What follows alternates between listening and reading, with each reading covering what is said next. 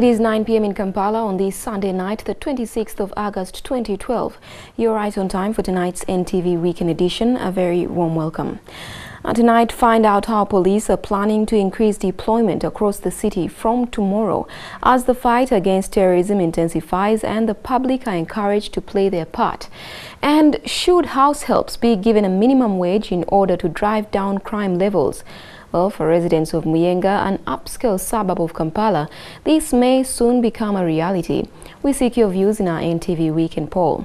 Plus, U.S. President Barack Obama leads tributes as the first man on the moon. U.S. astronaut Neil Armstrong passes away at the age of 82.